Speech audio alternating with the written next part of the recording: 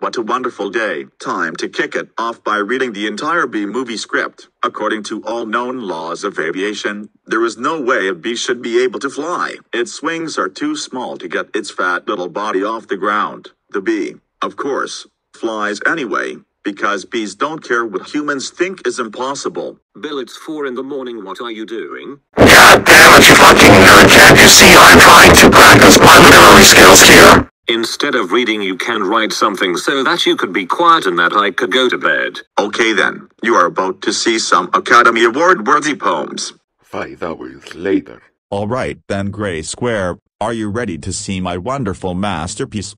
Okay, sure. Let me hear it.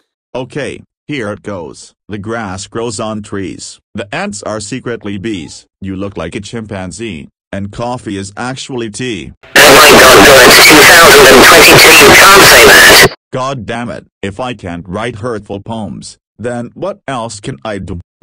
Oh I know, maybe you can get me more Lassiga since you're so dumb. You are a fat and lazy cat who does nothing all day except eating the saga and taking naps.